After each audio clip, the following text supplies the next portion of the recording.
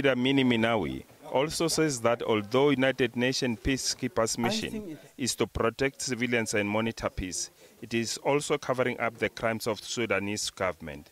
I think international community is responsible fully to protect the people wherever they are, because these people of Darfur, they are the part of the international community.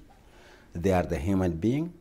Should not international communities keep silence and given legitimate monitor or legitimate body to the government of Sudan legitimize the genocide by the cover of the UNAMID.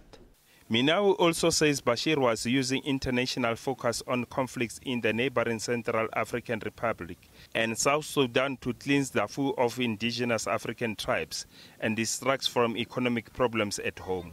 He says there is evidence that mercenaries from Chad and Janjaweed Arab fighters that had fought alongside Muslim Seleka rebels in the neighboring Central African Republic are now back in Darfur after the French-led intervention had forced them to leave.